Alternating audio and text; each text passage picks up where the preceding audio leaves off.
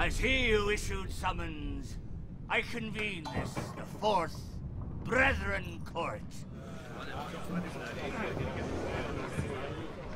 To confirm your lordship and right to be heard, present now your pieces of eight, my fellow captains.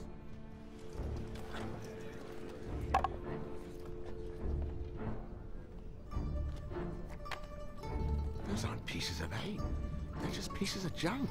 Aye, the original plan was to use 9 pieces of 8 to bind Calypso, but when the first court met, the brethren were to a 1. Skint broke. So change the name. 1.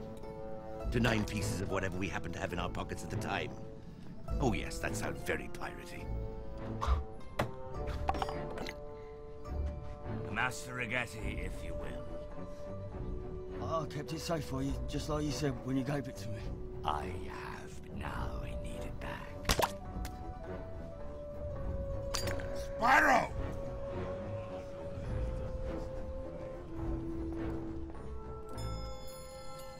Might I point out that we are still short 1 pirate lord, and I'm as content as a cucumber to wait until Sao Fang joins us.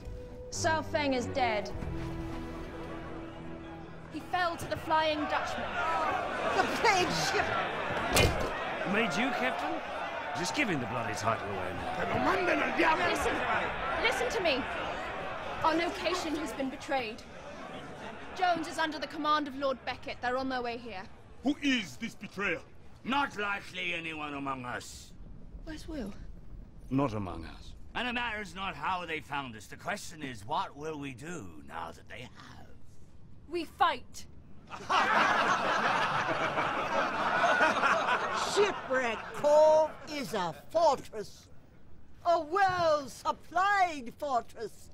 There is no need to fight if they cannot get to us.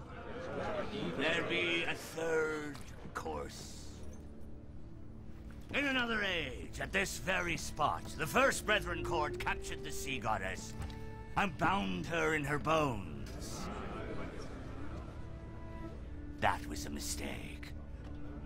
Oh, we tamed the seas for ourselves, aye. But opened the door to Beckett and his ilk. Better were the days when mastery of seas came not from bargains struck with eldritch creatures, but from the sweat of a man's brow and the strength of his back alone. You all know this to be true. Gentlemen, ladies,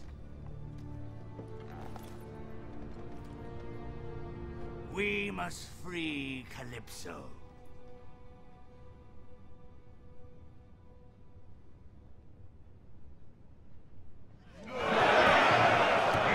Short then! Cut out his tongue! Shoot him and cut out his tongue, then shoot his tongue. And trim that scraggly beard. Sao Feng would have agreed with Barbossa. I